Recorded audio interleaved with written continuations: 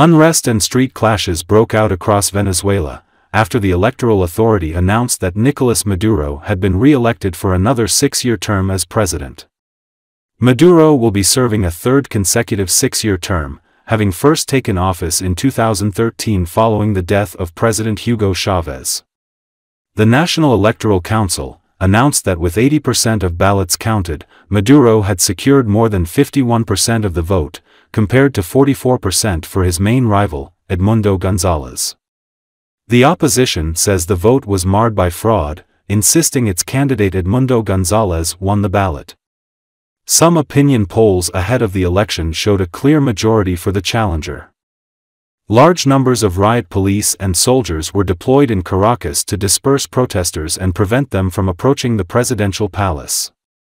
Crowds of people were seen chanting, "Freedom," and calling for the government to fall. Footage showed posters of President Maduro ripped down, while tires, cars and trash were set alight. In a televised address from Caracas, Maduro accused the opposition of attempting to impose a coup d'état in Venezuela. Opposition leaders rejected Maduro's allegations, and called for peaceful protests across the country. As Maduro spoke, demonstrators reportedly tried to block highways, including one that connects the capital with Simon Bolivar International Airport. A number of countries, as well as international bodies including the UN, have called on the Venezuelan authorities to release voting records from individual polling stations. Argentina has refused to recognize Maduro's victory. In response, Venezuela has recalled diplomats from Buenos Aires. Diplomats from 6 other Latin American countries, Chile, Costa Rica, Panama, Peru, the Dominican Republic and Uruguay, have also been withdrawn in response to the international outcry.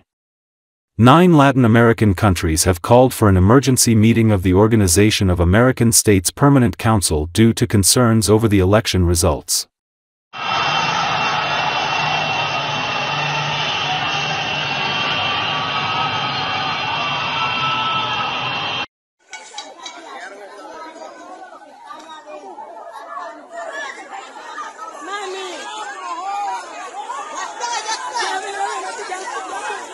Eso era lo que yo quería, ya está.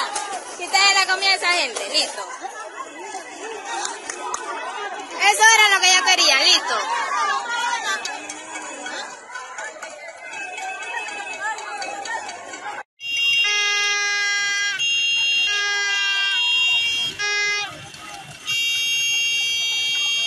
¡Queremos! ¡No la queremos!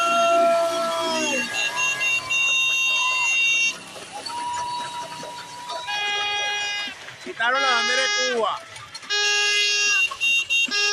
Hey,